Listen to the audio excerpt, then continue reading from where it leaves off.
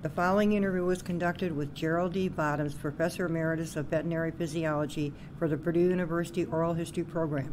It took place on Monday, November 9th, 2009, Stewart Center, 263. The interviewer is Katherine Markee, the Oral History Librarian. Good morning and good afternoon, Dr. Bottoms. Good morning. Welcome. Okay, let's start out. Tell us where and when you were born and your parents and early years and going on from there to education, high school and college. Okay, just a quick summary of these, Katie, and I may forget a lot of things, but I'll try to fill them in if it's best I can. You're doing well. Okay, go ahead. In 1930, in Holdenville, Oklahoma, a small farming community, a small family. I had one brother and one sister, and my mother and father, we were a close-knit family, hard-working family, and I guess my early years kind of set the stage for things that came later in life. I wasn't born with a silver spoon in my mouth, and life early in those years, in Depression days and a little later, were hard for lots of people. Mm-hmm. But I guess we learned some very valuable lessons during that time. We basically learned survival skills. We learned how to respect other people and the value of family and close friends and so forth. So I was born on a farm, raised on a farm, and really life wasn't easy and totally different. And my children can't even believe, and grandchildren can hardly say, no, Pop's not another story like that. But life wasn't easy, Sure. Raised in a home with no electricity, no running water, no refrigerator. And he said, well, how did you keep milk? It wasn't easy, but we survived. Right, exactly. What was grade school like? And tell us about what high school was like, too. Okay, well, grade school was great. All school. I always enjoyed school because it was a chance to get away from the hard farm life some days, at least a few hours of the day. But I started first grade in school in 1936. I don't know whether you're interested in this story or not, but go ahead. Sure. Research. Go ahead. I was a youngster, very young and very naive, and it was a country school, and I found a seat in on the back seat in a row next to a huge coal-fired furnace, and it had a fire protection around it, and I was sitting right beside that furnace, and I could easily slide my chair behind the furnace, and I will never forget my first grade teacher. Quite often during class, I would take my chair and slide behind the furnace where she couldn't see me, and I couldn't. Playing trick or treat or something like that, hide me, right. Very soon she said, I think someone's behind that furnace. So I'd been caught. Oh my gosh, she's pretty observant. On memory, but I learned that I should get out from behind the furnace and pay attention to what she was saying. Sure, I understand. So, grade school again was lots of fun. I enjoyed playing in the recess activities as much as everyone. I guess that was probably the highlight of our day at that time. Sure. Right. When you were, what year and month was your birthday? You were born in 1930. What month were you born in? April the 10th, 1930. Okay, great. Good. And so go ahead. Anyway, the rest of my second grade, grade school was uneventful. I was a quiet, although maybe not as quiet as I thought it was at times, but was good. I was able to do well in certainly mathematics and science courses, but reading and grammar and things I didn't do so well. But I guess it improved as time went along a little. Then next was high school. Do you want to make a couple comments about high school? High school again was the same school. It was school where a full 12 grades.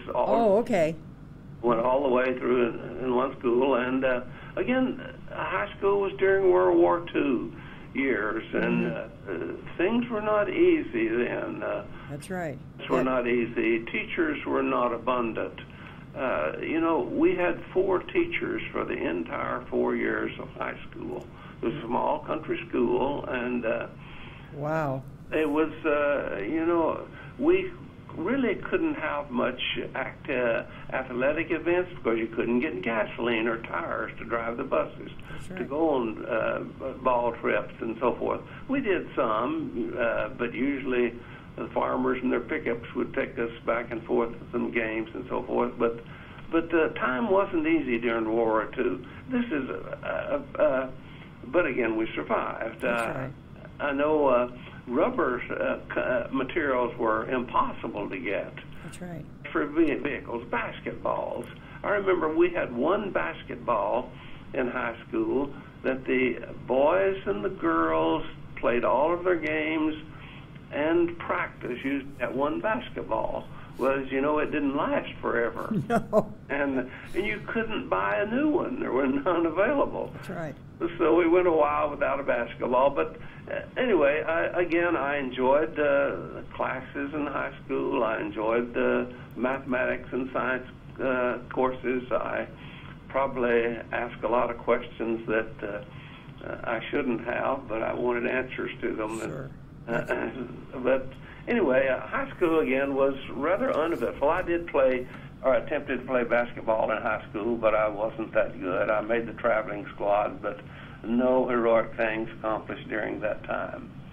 I want to make a comment. One of the things that you sent me in preparation for this, I like this great one-liner. My definition of luxury was a pint of strawberry ice cream and an orange soda. That sounds good today. Yes. I like strawberry ice cream anyway. I still like it today. Yes, it was. You know, Sure. There was a big double-dip ice cream store in town, and you know, you got a double-dip ice cream cone for 5 cents. There you go. Exactly. Well, Orange soda for 5 cents. yeah. After high school, I understand you went into the service. Is that right? You want to just make some comments about that? Yes, Okay. I did. You know, really, I joined the National Guard, and when I was a sophomore in high school, you know, there wasn't a lot of money floating around, but we had one night a week drill, and they paid us. It was quite well for that one night drill. In those days, we got $6 for the Pretty good. One drill a week, but that was our spending money through high school. And, you know, and we had a summer camp in the summertime and made a little money there, so it was an opportunity to get out and see the world. And really, it provided immediately after I graduated from high school, I wanted to go to college. I could not. It was absolutely no way I could go to college. But there was educational opportunities through the National Guard. I know within 3 weeks after I graduated from high school, I was on my way on a National Guard to Fort Benning, Georgia, for a 16-week school in auto mechanics and auto electricity. And this was great for me. I got a chance to see the world. And you know, I was 18 years old. I was terribly lonely during those 16 weeks, but I did survive it. And the National Guard, things did well. I went to a couple of schools like that, and then by that time, the Korean War advanced to the point that mobilization was talk, and within 2 months we had orders we were mobilized within the next 3 months. So this basically filled in a void there. Sure. Busy during the time. Right. Okay. Then after your service, then what came next? Okay.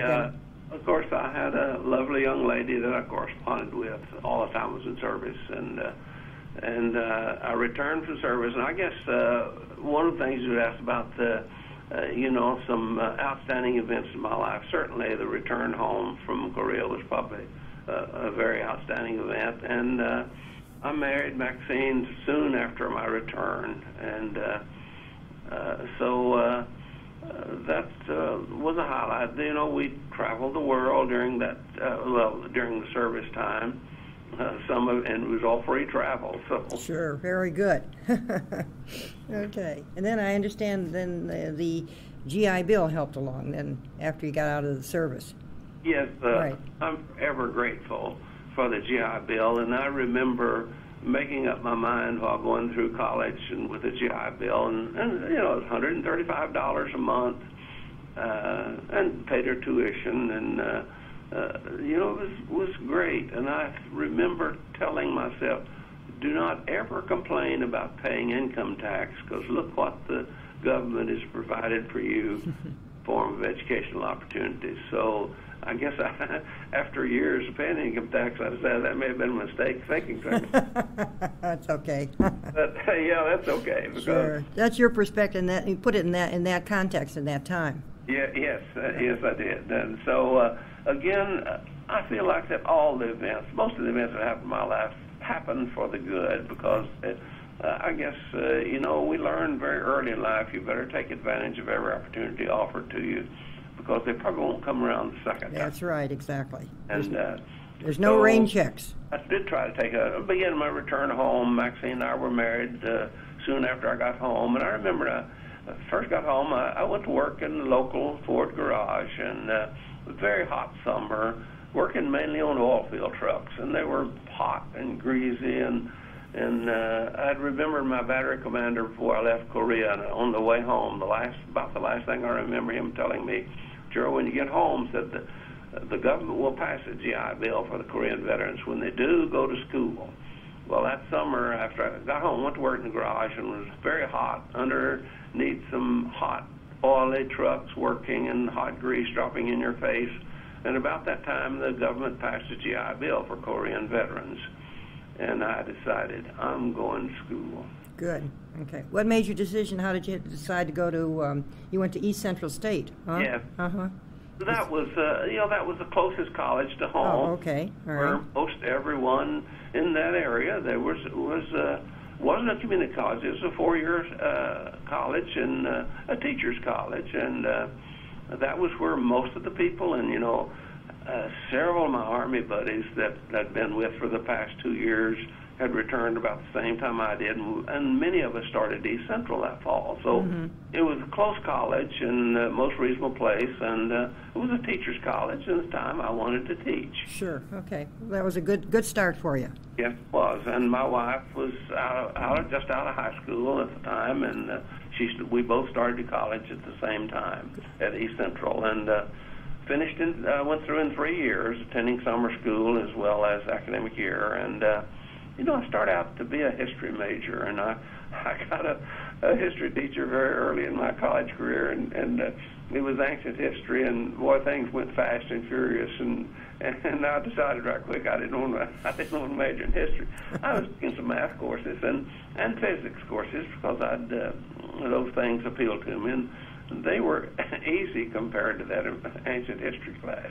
I would think so, yeah, right. I decided the sciences was the way to go. And then I had a marvelous biology teacher very early in my college, and very difficult teacher. He gave lots of pop quizzes, but he's an interesting man. And I fell in love with sciences and decided very soon that I was going to major in sciences. And thus I did. Finished college East Central, and then started my career teaching high school sciences. And, this was in the Sputnik days now, the later 50s, and there was lots of, and still is, emphasis on science, and there were lots of opportunities for science teachers, and anyone with any background in the sciences for continued education, especially for teachers, because they didn't have many science teachers in those. Sure. All right, exactly.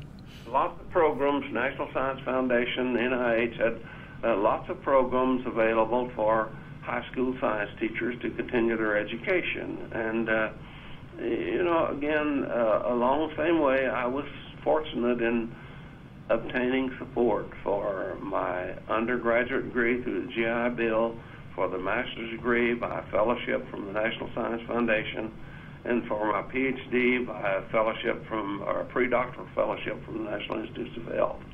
So I was very fortunate. I didn't have to go in debt. That's right. I was going through college, and my wife was going to school most of the time also, and we started raising a family at that time also. Okay. Well, life was busy, but full of activities that were rewarding. Right. Sounds good. Okay. Now, do you want to talk a little about your experience at Purdue? And first of all, how did you happen to get the offer to come to Purdue? Well, it's quite interesting. I graduated in 1966 with a PhD, and again at that time, heavy emphasis on the sciences, and there was lots of opportunities in universities and colleges, and I really, I guess I give value. I had interested in college work, but I was also interested in going to work for NASA because things were exciting in NASA at that time. Sure. I submitted an application to NASA, I think in December of '65, and didn't hear anything from them, and kind of forgot about it, and started come early the next in January and February. I started receiving invitations from various places and contacts that I had through various universities, and I went for interviews, and still holding out, thinking I'd hear something from NASA. I went to came to Purdue in February, I believe, of 1966. Okay. And it was a beautiful day in February. It was cool and crisp, and the sun was shining. And I had a great visit to Purdue. I met Dr. Gatch, was head of the department at the time, and I spent a lot of time with him and other members of the department. And things just really looked very nice at Purdue. The campus was beautiful. The department, the veterinary school, was very new at the time. It still is. And the labs were spacious, and they were available, and opportunities just looked great. And again, I wanted to teach, and I wanted to do research. And I really realized that, you're probably not going to excel in either one. But I wanted, unless you concentrate on one totally. But I wanted to teach, and I wanted to do some research, and it was a marvelous opportunity. And it seemed like that the administration was very willing to help you get started and down the road. So I remember after my first day of interview, I called my wife and I said, I told her how much I liked things there. And I said, if they offer me a job, I think we should seriously consider it. Well, I was fortunate. The rest of the interview went well, and I went back home. And then I think within the next month, within 2 to 4 weeks, I had received a call from them asking me to join the faculty. And I was elated, really. And I told Maxine, it was a great place, appeared to be a great place to make a home, and a great place for us to develop our careers. So things moved on from there, and then I started to work there. Or my position started on July 1, 1966, and we moved there. And again, things went fine. I thought it wasn't easy. It was busy. But the opportunities to do some teaching and get a research program going was there were ample opportunities there to do it, and I tried to make the best of them. Right, and you started working with. You got some ideas from some of the clinicians. You worked with them, and then from then, go ahead. Yes, I did. Yeah. And when I first started trying to organize a research program and get a lab up and going, and thinking about teaching some courses, it was overwhelming. And the things that I needed to do in the research program, I just realized I didn't have the expertise in all the areas. My expertise were limited, and I thought, I need a lot of help on a lot of these things. So I guess, and again, there was encouragement from the administration at that time of the university. Cooperation is the way to go, and I guess it made an impression on me. I thought, there's other people all around me that have worlds of talents that I don't have. And, we started talking, and one thing led to another, and again, I realized that, as everyone knows, competition for funding from a national granting agency is not easy. Right. And you must have things in order, and I realized that it took more expertise than I had. So, I began to work on cooperation. I mean, other people that had areas that touched mine that were very interesting, and So I guess, computers were just coming on board. I knew absolutely nothing about computers. Sure. I had office mates that knew a lot more about that. They loved to do the computer work, but that was fine. So they got involved with the data analysis and helping with computer calculations and things that I would have never been able to do. Right. Cooperation was fine. And then again, as part of my PhD research also, in those days there were no assays available for endocrine hormones in blood of animals. The only ones that were available were very crude, not reproducible, and there were bioassays or assays that required very laborious extraction procedures and chromatography procedures to purify the extracts to the point that you could identify them. So it wasn't easy. So, and again, I was trying to assay for some hormones for some of the research labs, and first started talking to some clinicians that were seeing endocrinology-related cases in the clinics, and they also had interest in being able to detect the levels of these hormones in the blood of these animals. Well, there just was it would take a full week. We started on a Monday morning with a group of 5 samples, and if we were lucky, by the Friday night, we could have all the extraction procedures and chromatography completed and trying to identify and quantitate the product. The results were all over the board, not reliable, and clinicians would have a case in the animal they'd wonder if this or that hormone might be out of balance, and then ask me about possible assays for them. Well, didn't have a good answer, but about this time I was able to attend a conference on the East Coast in which Dr. Yallow, she received a Nobel Prize for the first immunoassay for insulin, developing an immunoassay for insulin.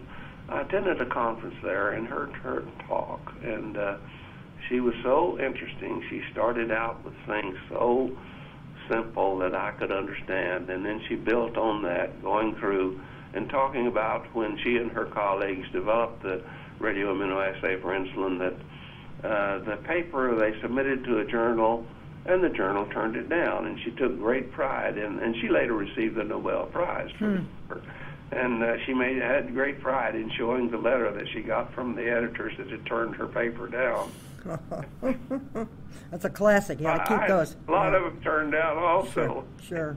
And I think of her when hers was turned down. But anyway, she was later referred to. She received a Nobel Prize. I had a lot of articles published, but never received a Nobel Prize. Well, that's okay. I had not other recognitions. Yeah. So again, that started initial contacts with clinicians. And again, I saw a place where I could use my talents to maybe help them with some of the problems they were having in the clinics. And then that developed into just a marvelous experience, and led to some useful results. And then along the same time, I had a graduate student, a new graduate student that came to me, and he wanted to do a research project for his master's degree on hemorrhagic shock, because he had had some experience in the past. And this was interesting to me also. So we started work and developed his, it was a very simple procedure. I don't remember many details at the time, but we did the experiment. He got his master's degree, and about that time, and as part of that procedure, a lot of the assays were involved there, measuring hemodynamic and cardiorespiratory parameters and techniques that we found useful along the way. Mm-hmm. And again, talking with other clinicians and people, I began to realize that really there was a major problem in large amount of clinics. Lots of impactions in horses and leading to death in most all cases.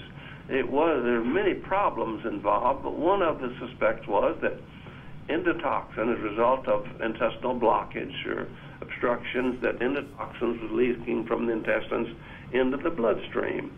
So so in talking to the clinicians and the experiments, we got started on endotoxic shock, and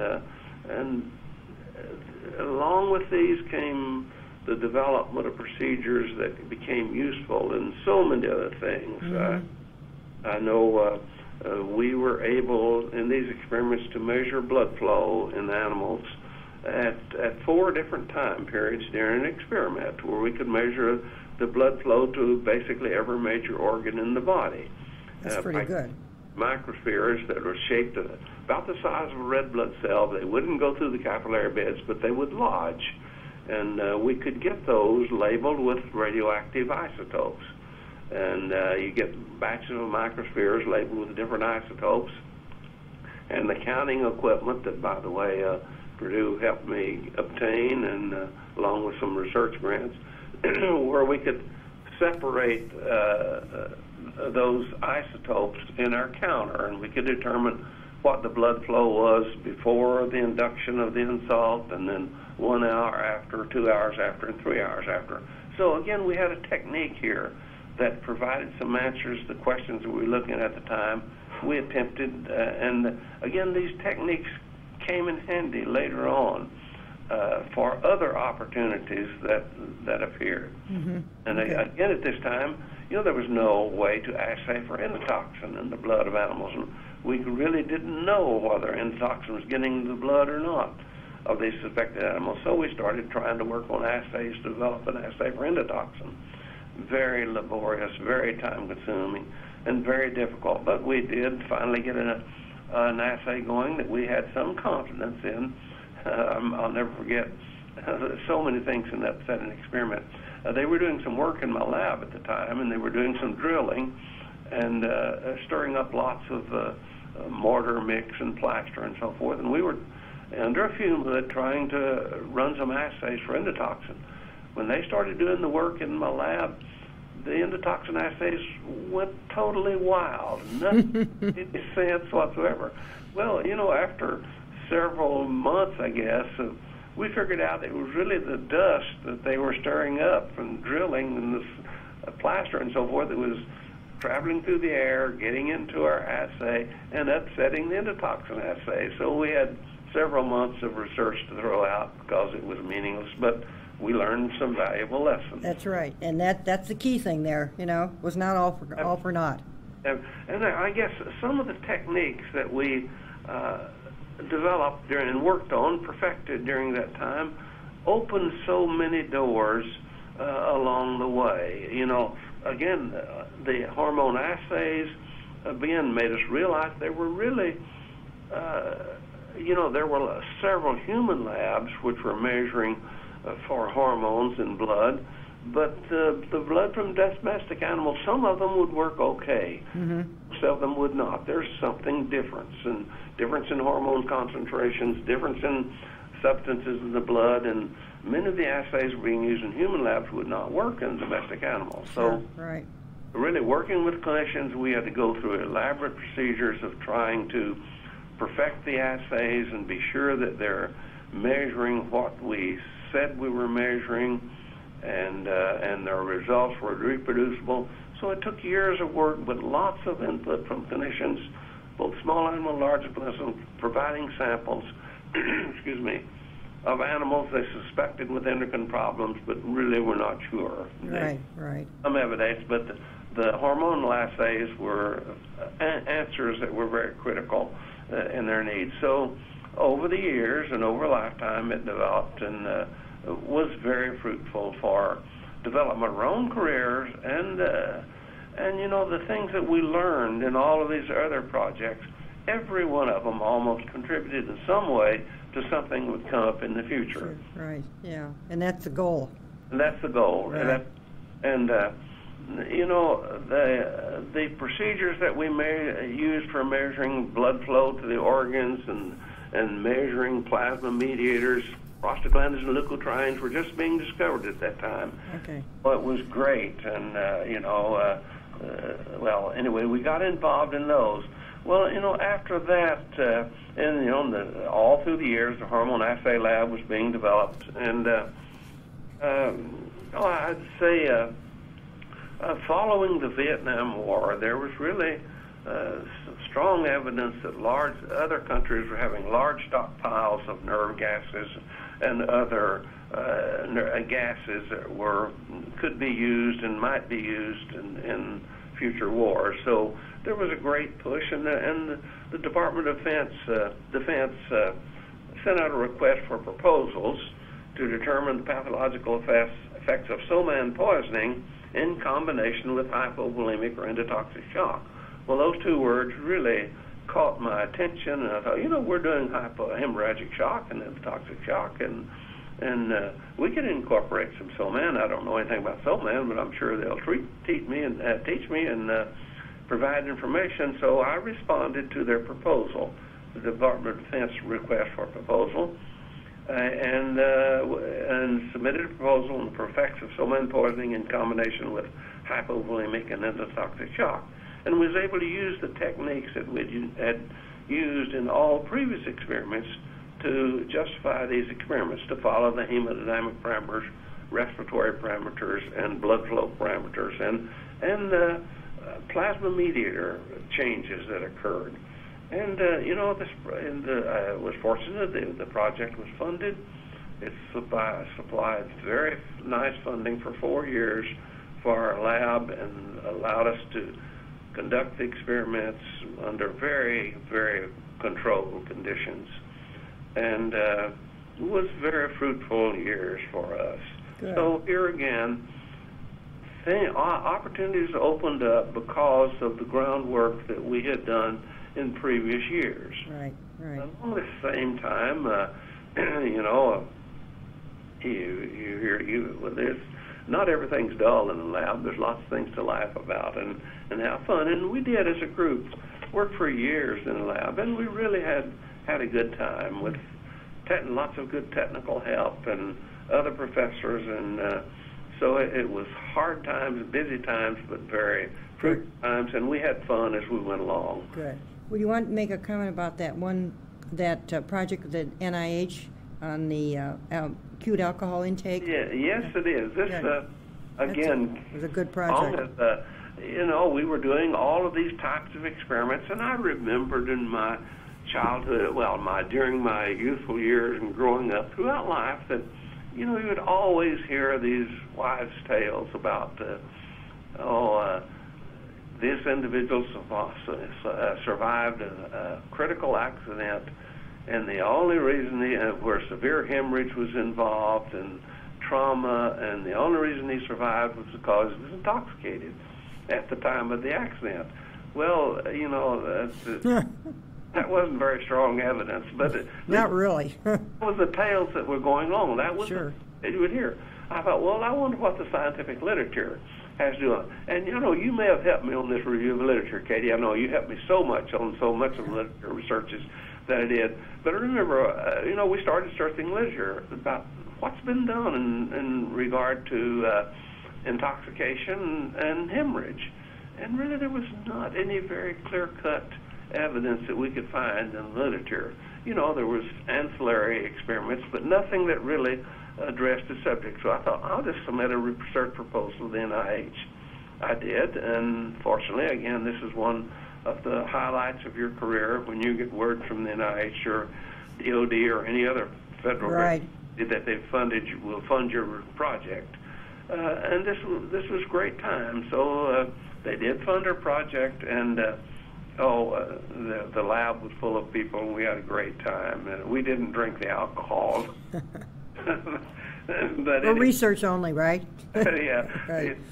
It served for lots of laughs, and we had lots of fun doing. And again, we had the techniques down to measure the parameters that we wanted to, and we had statisticians to help us with the statistics and analyze the data. So we had a team working, and we had electron microscopists to do the tissue examination for us. So we had a team of people that they were not used all the time, but they would plug in along the way anytime that we need assistance, and cooperation was just great. So anyway, the alcohol experiment turned out great. We had lots of fun doing the project, and fortunately we did. Quite often your data is not totally clear-cut and very positive. But this experiment turned out there was no question about the results that we obtained, and the results were published. And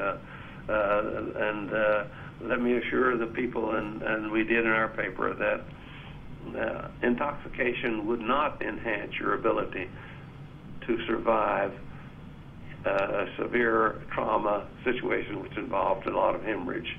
In fact, it was very detrimental to having blood levels of alcohol at that time. Yeah. So these are some of the highlights along the way, Katie, that we had. That's very, very good. Do you want to just switch gears just a little bit? Your involvement with the University Senate and also the grad school. Make a couple comments on that?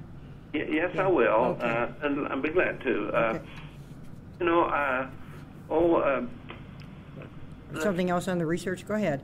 Yeah, when the research, later in my career, things were better under control, and I had a little more time to kind of get involved in university activities and other things, and this is interesting. So, and I did serve on the Senate. Really, I was on the Life Science Area Committee with the graduate school for some time, and was involved with the graduate school quite a bit there, and I remember we had an appeal that came to the graduate school from one area of the sciences in which there was a conflict between the staff and the student, and fortunately or unfortunately, I happened to be sitting at the place where I got to be chairman of that committee. Well, it was a real experience, an eye-opening experience, and we did conduct the hearings, and I won't say anything beyond that, but I think, but anyway, we that completed, and I enjoyed my contacts there, and then after my serve on the Life Science Area Committee, then I was asked by the dean of the graduate school, because they had representatives from different areas of the university to serve as assistant deans and represent their areas. So I happened to be selected for the life science areas, and I believe there were 4 assistant deans at the time. So, and I was representing the life science area. And again, it was 3 years. Again, I spent about a fourth of my time at the graduate school, and the rest of the time back in the veterinary school with my research and teaching.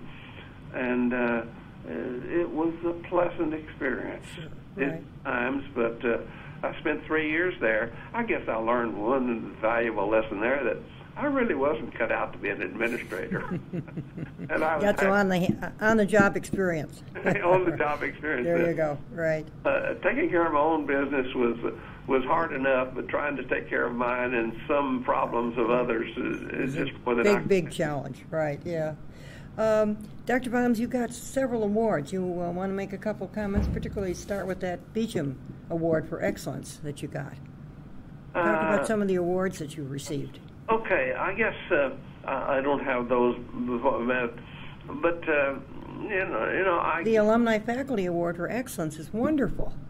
Yeah, I guess I went to Purdue at the right time, and things fell in the right time, and I was able to get what I consider, and I guess some other people considered a nice research program going. Right. And the key to it was, I think, was the cooperation. Yeah. We involved so many people within the school and also across the university that we really had lots of research going on for that day, and I probably wouldn't compare it to the results that's going on today at all, because I guess that's why we retire and go on to other things. We find out that we've outlived our usefulness, and you better go to greener pastures. Oh, I don't know about that. Darn it.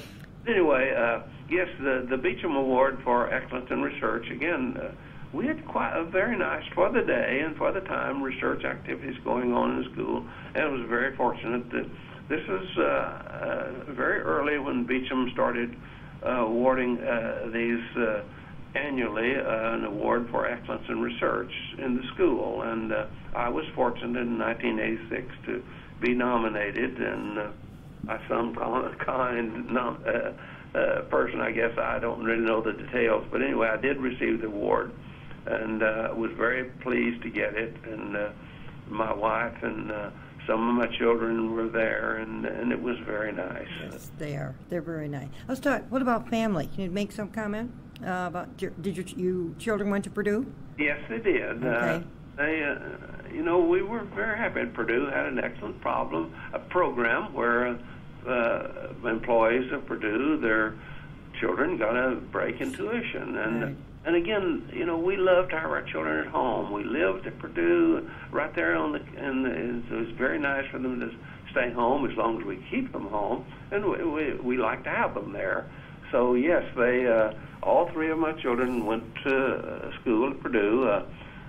My son and my youngest daughter graduated from Purdue. My oldest daughter went to her first 2 years at Purdue in the pre-med curriculum, and then was admitted to optometry school after 2 years of pre-med at Purdue, and she went through optometry school, and she met a young engineer while she was at Purdue before she in her first 2 years, and they dated throughout Purdue, and then she went to IU for optometry school, and he graduated from engineering school 2 years before she finished optometry school. But she finished, after 4 years of optometry school, she finished, and he had moved to California, so they got married, and she immediately moved to California, and she's been very out there since then, and we're still very, very close. And Good. That's nice. That's good. My son, some of the highlights in my career at times, I was interested in flying airplanes. I was going to ask about that. Wow. I wasn't a golfer. I wasn't an alcoholic. I didn't drink, and I decided I wanted to fly an airplane. Well, a marvelous program there where sure is. You could take your pilot's training for there, and I did. Started there, and it was something that I never visualized I'd had the opportunity to do. But the opportunity was there before me. All I had to do was take advantage of it. And I guess one of the happiest days of my life, Katie, was the day that I soloed. No, I bet. Oh, yeah. It was quite uneventful. I'd had only 8 or 9 hours, I believe, of training in the airplane, and I had no idea. The instructor, we were doing touch and goes at the airport, and he said, when we started down, he said, when you get down, pull over, because we do just touch and go back. He'd practice the landings and takeoffs, and he said, taxi over to the taxiway when we get on here. He said, you won't do what I tell you to do flying anyway, so I'm just going to get out and let you have the plane. That's the way he told me he was going to let me solo. Oh, that's pretty good. He pulled off the runway, and he got out of the plane and gave me a few instructions, just go back, stay in the traffic pattern, go up and make touch-and-go landings. And he said, I'll stand right here beside the runway, and if things are not going well, I'll motion for you to come in. If they're going well, I'll maybe to take off and make another one. That's pretty good. I like that. And pick me up on your next flyover, right? Yeah. All right. My wife and my mother-in-law was there that day. We had no idea, but they just happened to come up and watch me fly. Oh. We're standing at the airport, and some of my children, and they saw me solo. So that was a highlight. Oh, that's nice. In my career, it was really, really special. Right. Yeah. And Katie, it took some time, but I used it a lot. And we all talk about our therapy, but that was as good a therapy as I could get. When I pressed, things were not going well, and needed some place to think, I could get in that airplane, and it's a beautiful day, and it's quiet, and drive around, and that was the best therapy in the world. Very good. That's right. You and the nature and up in the skies. It's okay. Yeah. Right. Because our home was in Oklahoma, and we flew to Oklahoma a number of times. I had a wealth of experiences on those trips flying to Oklahoma, but you don't have time for that. But it was fun. It was therapeutic. It was. My family enjoyed it most of the time. Sometimes they didn't care for it. But again, not only that, but I used it a lot in flying to meetings. Yeah, that's very good. What about, let's talk about retirement. What are you decided to retire, and then you decided to go to Texas rather than Oklahoma? Yes, I did. My wife and I were both from the Southwest, and we're both Oklahoma. And my wife was having a number of medical problems, the cold environment was really bothering her a lot. And again, all of our children had graduated college and had moved away, and we were alone in Lafayette, and we decided that when we retired, we'd move back to the Southwest. And we, considered Oklahoma very much, but really our mothers and fathers, most of our family was gone. We had lots of friends there, but we had a daughter and a granddaughter in Texas, and we decided that's close enough. So we, when we retired from Purdue, we decided, I had a daughter in California.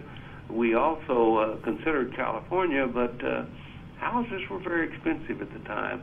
But I probably would have been ahead if I'd have gone ahead to move, because I know my daughter tried to get me to buy a house across the street from her or in the same block. And, it was terribly expensive. It was $300,000 house. And I thought, oh, my gosh, I can't afford a house like that. No. Well, I didn't buy it. I came to Texas. The houses were a lot cheaper then in Bowen, Texas. But, it wasn't 5 years till that $300,000 house that I started buying in California sold for $1 million. So I made a blunder there, maybe. But that's okay. That's okay. Sure. Yeah. Right. We enjoyed our life here with close enough to get back to Oklahoma. And again, my wife was in poor health, but again, she would love to travel, and we were able to travel. Unfortunately, my son was a professional pilot at the time, and still is. And by the way, he took advantage of my flying too. He was always my co-pilot. He was from a very young kid, and in junior high. He was my co-pilot, and he would fold my maps for me. He would tune the radios. He was lots of help. Oh, yeah. My wife and 2 daughters would sit in the back seat, and he would sit in the front seat with me as my co-pilot. And so it was quite an experience, and he followed that career, and so far he really enjoys his career. But anyway, my wife and I did lots of traveling during our early years of retirement to Texas. We really traveled the world. We didn't go around the world, but we went in all different directions and took advantage of it. Took advantage of it. Right. And again, then I lost my wife 8 years later, but we had a great 8 years, and I lost her in 06. And this is probably no doubt about it, the most drastic thing that ever happened in my life. It's hard. But because of family support and friends and pleasant memories and our life of challenges, I managed to go on, and every day is really another challenge. Right. But support of family and children has been great throughout my life. Right, and that's key. That's the key, the big lynch. Oh, yeah. The link, that's right. Yes, those lessons you learn very early in life, and you just learn the importance of family and family support. Right, exactly. Shall we get to the Purdue? You got a Purdue tradition and or an outstanding event? Hello. You hear me? Hello. Dr. Bottoms? Hello? Katie? Yeah, are you okay? Can you hear me? The battery must have gone down on my phone. Okay. Let me pick up another phone. Okay.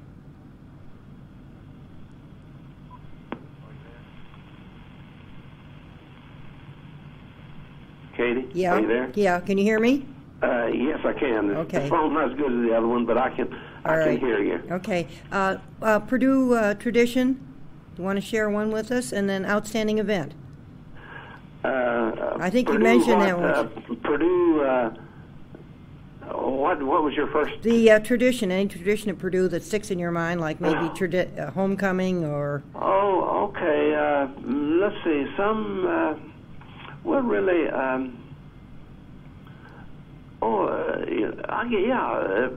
around Purdue, I guess I'll never forget Slater Hill. There were no buildings on Slater Hill other than Slater Center, and that was a favorite spot to go sledding in the wintertime with your family. Very good. So we spent lots of time sledding on on Slater Hill, which is wide open and perfect for sledding. And still is. Is it? Okay. Oh, that's yeah, they great. still do that. A lot of buildings in the way now, and those buildings were not there at the time, but that's progress. Right. So, and again, some other outstanding events while I was there. Good. I guess as a result of the research activities that were going, I was invited to travel to Amsterdam to present some of my work on that I was doing at the time, measuring endotoxins and so forth. So I was able to travel to Amsterdam. My wife went with me. We had a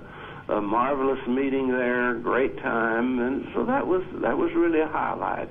And very good. After the meeting in Amsterdam, it was a week long, and then really my wife didn't come over till the scientific meeting was over. Then she came over and met me, and we toured Europe for 2 weeks after that. Oh, and, how nice. And had a marvelous, that was outstanding. Yeah. A couple of years later, I was invited to Jerusalem, Israel. There was an international conference on leukotrienes and prostaglandins in health and disease. And, it was a marvelous experience. Unfortunately, my wife didn't get to go with me at that time, and we had planned to go later, but we never got the opportunity to go back later. That was a highlight during my time. And, at Purdue, I'll never forget all the activities and music programs they had at the Elliott Hall of Music. Lots of outstanding speakers that came there occasionally that were quite interesting to hear. And so I enjoyed those very much. I enjoyed the Purdue football games, and and I think my son, we'd had 2 tickets, and one of my children would go with me one time, and another one would go with me the next time. But my son used to go, and he was a young man, and he went there to eat, I think. And I remember some people talking about it after, about how well he enjoyed eating while the football game was going on. But don't we all, a little? Yeah, that's right, exactly. So I guess those are highlights. And again, I guess the other highlight was the day I soloed in the Cessna 172. That's a day I'll never forget. Yeah, that's right, exactly. Now, in closing, I'll let you make any closing comments that you'd like to share with us. I think you've done really well. Or something I may have left out? I can't think of anything right offhand. I guess, the memories that I have for Purdue, I enjoy every opportunity that I get to come back. Although things have changed so much in the department, so many people retired that were there. But again, you're able to make lots of contacts. I really enjoy return visits there. It was nice to come for the 50th, wasn't it? Yeah. Unfortunately, I didn't make it for the 50th. I got there because, again, I had already planned a trip the week later, and I didn't come up. But I got there a week after the 50th, and did get to see a lot of people and had a great time. So I enjoy the fond memories that I have. I enjoy coming back there. And I enjoy telling these tales about the experiences we had in Purdue. And I didn't tell you all of them, but I guess they can wait for another time. We may do a follow-up on that. Yeah, right. Yeah. I want to thank you very much, Dr. Bonnets. This has been great, and I appreciate the opportunity very, very much. And I appreciate the material that you sent, and I enjoyed reading it very much. Well, thank you so much, Katie. I must tell you, your contact to me and asking me to do this was a stimulus that really it caused me to stop and sit and think about things that happened in my lifetime and career. So you helped me a lot by causing me to sit down and think about these things that occurred and try to recall them and put them in order. So it was a great pleasure in trying to think about what happened during all this. They went so fast. Right. Well, but again, I appreciate the opportunity to do this and give me a chance to organize and think about the things that I had done over the years. Right. You did a good job, and I really appreciate that. And you'll ultimately get a copy of the transcript, and you can make the changes before we put it up on our website. Oh, that's marvelous. Okay. I appreciate it so much, Katie, and I enjoy visiting with you, and I'll never forget all the help that you gave me the time I was there. Well, I learned a lot from you, so we were a two-person team there. Right. Sure. You were part of the large group. Well, okay, thanks a lot. Thanks a lot, and take care, and we'll keep in touch. Okay. Okay, bye-bye. Bye.